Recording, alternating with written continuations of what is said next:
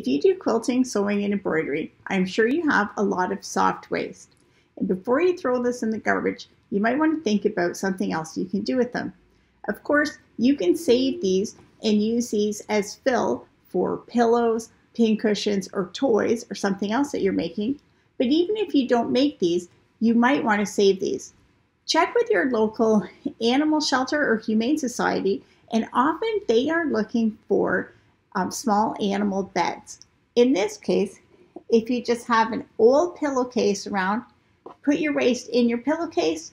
When it gets full, sew up the top, and you have a useful project that you can donate for a good cause. For more tips, follow Epida Studio. My name is Elizabeth, and I help you make beautiful things with quilting, pojagi, and embroidery.